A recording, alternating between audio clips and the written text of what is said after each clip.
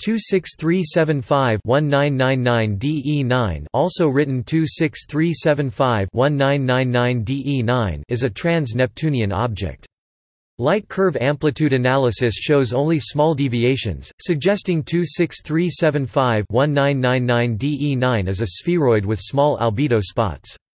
Measurements by the Spitzer Space Telescope estimate that it is 461 plus or minus 45 km in diameter.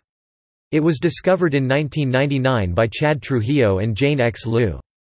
It is possibly a dwarf planet. 26375-1999 DE9 orbit is in 2–5 resonance with Neptune's. Spectral analysis has shown traces of ice.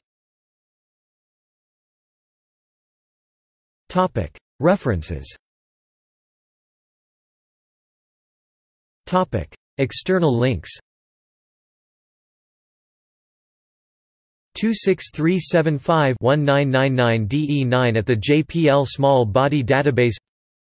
Close Approach Discovery Ephemeris Orbit Diagram Orbital Elements Physical Parameters